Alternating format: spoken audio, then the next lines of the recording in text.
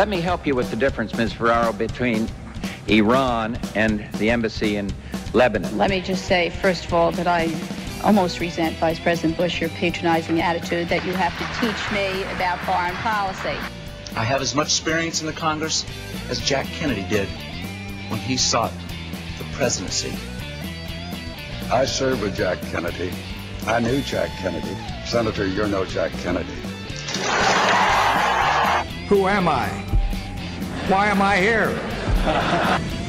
Admiral Stockdale, it's your turn to go. You know, I didn't have my hearing aid turned on. Tell me again.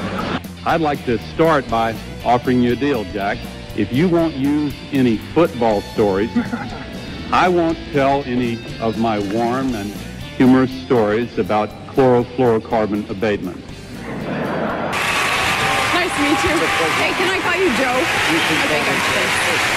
The middle class has gotten the short end. The wealthy have done very well. Say it ain't so, Joe. There you go again, pointing backwards again, though. You prefaced your whole comment with the Bush administration. Now, doggone it.